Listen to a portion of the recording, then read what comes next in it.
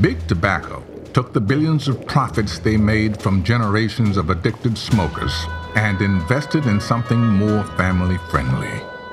Something that could have a big effect on our future. Something that we consume every day. The food we eat. In 1985, tobacco giant R.J. Reynolds bought Nabisco Foods. Tobacco pioneer Philip Morris bought General Foods and 3 years later, Kraft Foods, making them the largest food producer in North America. And leaving the business of food in the capable hands of the same corporations who helped addict us to tobacco. Using the same tactics they used to promote tobacco, food companies set about peddling the entire planet a diet of processed goods, loaded with chemicals and additives, masquerading as food.